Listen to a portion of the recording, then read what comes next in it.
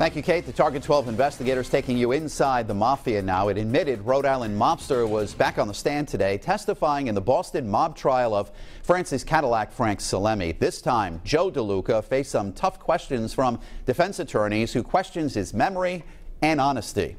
Target 12 investigator Tim White has been every day at the trial inside U.S. District Court in Boston. He's here now with the latest developments. Defense attorneys for Salemi and co-defendant Paul Wiedek attempted to poke holes in DeLuca's testimony. Yesterday, he told jurors he helped dispose of the body of Stephen DeSaro.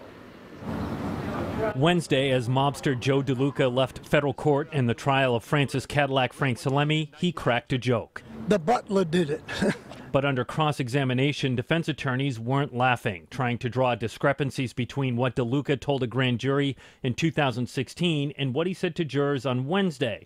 DeLuca says his details changed. After one day, I was out in the woods and I sat down and I started to think about it and I went over every detail. The testimony in day 7 of the trial against Salemi and Paul Wiedek, accused of killing Boston nightclub owner and Providence native Stephen DeSaro. The two have pleaded not guilty.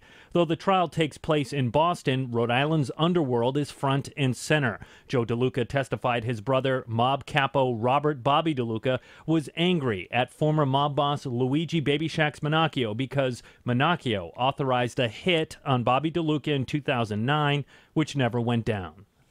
Yesterday, DeLuca testified that the mob has lost a lot of men to cemeteries and prisons. In Boston, with the Target 12 investigators, Tim White, Eyewitness News.